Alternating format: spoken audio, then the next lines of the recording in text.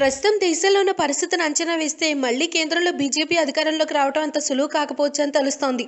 పోయిన ఎన్నికల్లో ఏకపక్షంగా సాగిన ఎన్నికల్లో బీజేపీ భారీ విజయాన్ని అందుకుని మిత్రపక్షాల సహాయం లేకుండానే కేంద్రంలో ప్రభుత్వాన్ని ఏర్పాటు చేసింది.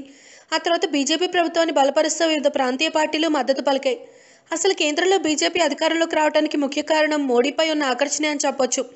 అప్పట్లో ప్రతి రాష్ట్రంలోనూ మోడీ వైపు గాలులు ధారాళంగా వీచాయి. దీంతోనే బీజేపీ ప్రభుత్వం ఏర్పాటు చేయగలిగింది. కానీ ఎప్పుడైతే ప్రజలకి ఇబ్బందికరమైన నిర్ణయాలు తీసుకున్నారో అప్పుడే బీజేపీ పతనం ప్రారంభమైందని చెప్పొచ్చు. మరీ ముఖ్యంగా డబ్బుల మార్పిడి బీజేపీకి పెద్ద ఎదురుదెబ్బ. ఇకపోతే కర్ణాటక ఎన్నికల్లో భాగంగా ప్రభుత్వ ఏర్పాటుకు సరైన బలం లేకున్నా కూడా కేంద్రంలో అధికారం తమదే అన్న అహంకారం ప్రభుత్వాన్ని ఏర్పాటు చేశారు. కానీ నిర్ణీత సమయంలో బలం చూపలేక ఓటమిని అంగీకరించి ప్రతిపక్షానికే పరిమితమైంది. ఇది బీజేపీ ప్రభుత్వానికి ఊహించిన ఎదురుదెబ్బని చెప్పొచ్చు. బీజేపీ ఉద్దండమైన నేతలు బరిలోకి దిగి సంప్రదింపులు జరిపినా కూడా ప్రభుత్వాన్ని నిలబెట్టుకోవడంలో విఫలమయ్యారు. దీంతో అక్కడ కాంగ్రెస్తో కలిపి ప్రాంతీయ పార్టీ అయిన జనతాదళ్ పార్టీతో కలిసి ప్రభుత్వాన్ని ఏర్పాటు చేసింది. తాజాగా కర్ణాటక సీఎం కుమారస్వామి బీజేపీపై చేసిన కొన్ని వ్యాఖ్యలు ప్రస్తుతం సంచలనమయ్యాయి. ఆయన మాట్లాడుతూ 10 ఏళ్ల క్రితం తనని హత్య చేయించడానికి రాష్ట్ర బీజేపీ నేతలు ఒక గ్యాంగ్తో ఒప్పందం కుదుర్చుకున్నారని చెప్పాడు. ఆ సమయంలో నేను బీజేపీతో సంకీర్ణ ప్రభుత్వాన్ని నడుపుతున్నానని ఆయన చెప్పుకొచ్చారు.